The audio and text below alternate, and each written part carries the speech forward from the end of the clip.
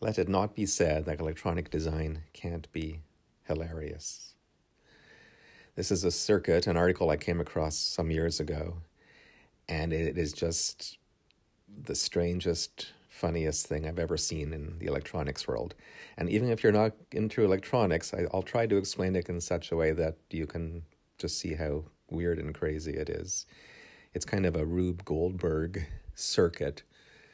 And to this day, I don't know if the authors were serious and somehow thought they were doing something useful, or if they're just purposely designing this crazy circuit and making it seem serious, but they're just sort of pulling the wool over the editor's eyes of the magazine and website.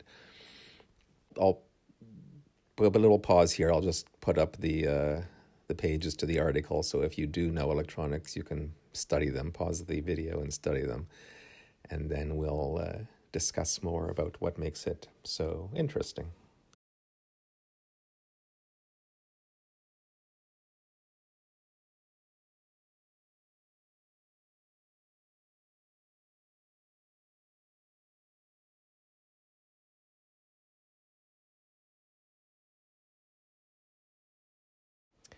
So this article purports to be about crystals and crystal oscillators.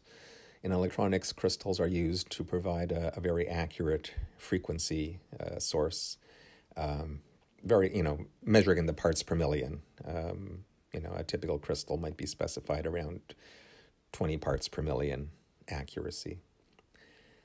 So you can, they're used in computers, smartphones, watches, as an accurate source for time measurement or frequency generation.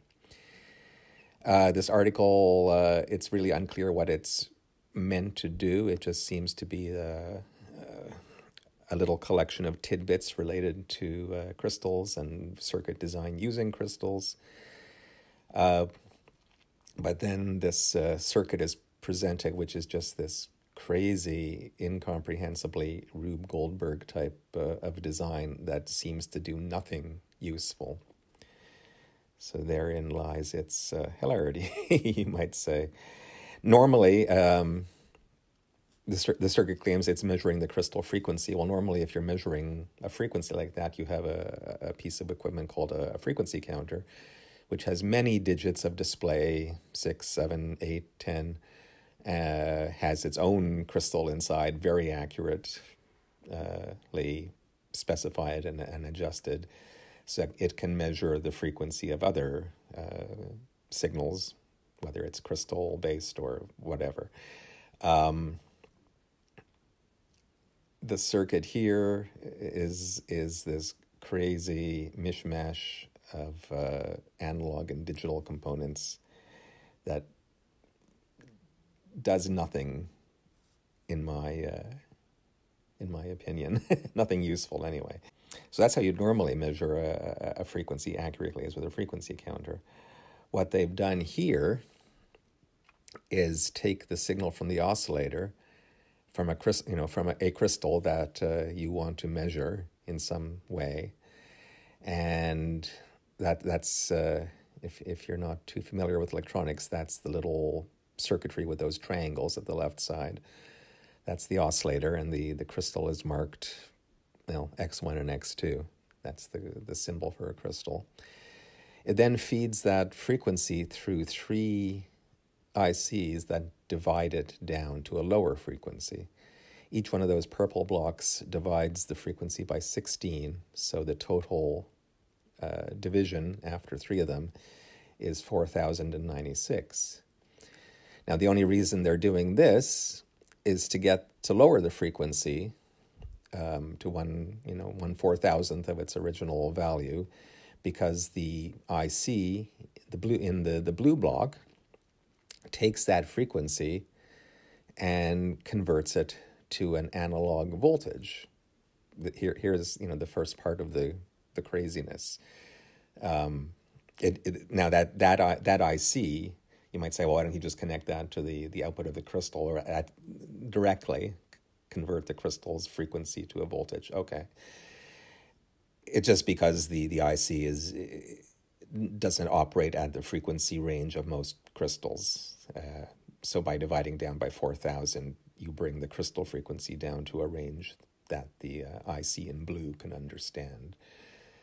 So that IC takes the frequency, converts it to a voltage, and then feeds that voltage into the greenish chip at the bottom, which is basically a voltmeter, which converts the voltage back into a digital display.